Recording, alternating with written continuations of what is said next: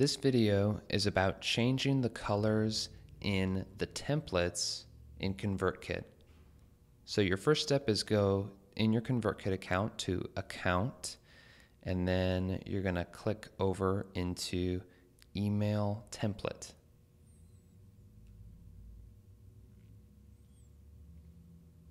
Now the first thing that you want to do is to choose the simple or the framed look. So here's framed. I'll go back to all templates here, and I'm actually going to use the simple template.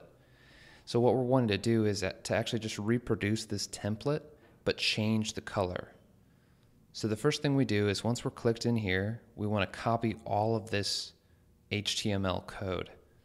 Now you may notice that your cursor has that circle with a line through it that seems very foreboding.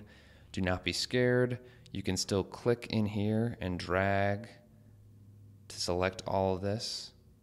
And then I'm going to hit Command Copy on my keyboard to copy all of that HTML. So now that I've got that copied, I'm going to click back to All Templates. And I'm going to create a new email template. So I'm going to give this template a name, the right color. Simple, just to be clear. So here I'm going to paste the HTML that we just copied over, and as you can see, it's the exact same.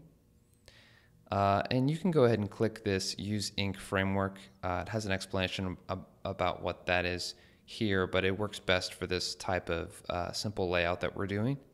So what you're going to look for here is actually this background, this number 6FB7E5, that's a color code.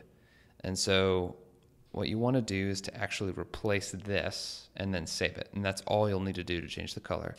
So I recommend going to a site like this, colorpicker.com, unless you already know your color code. This you can drag around and it'll actually give you the color codes here. So let's just say I wanted to change that from the ConvertKit blue to, maybe this purple. That's nice. So I just click in here and I'm going to copy this.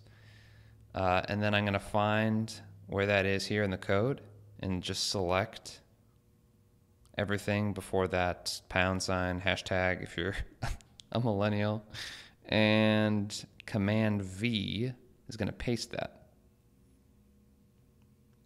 So to see what we just did here, I can hit Preview Layout, and bam, there it is. There's that purple. And just like that, I've changed the color. So now that that's all in place, I can hit Save. And there we go. The right color is a template that you can choose in the drop-down menu for every new broadcast from here on out.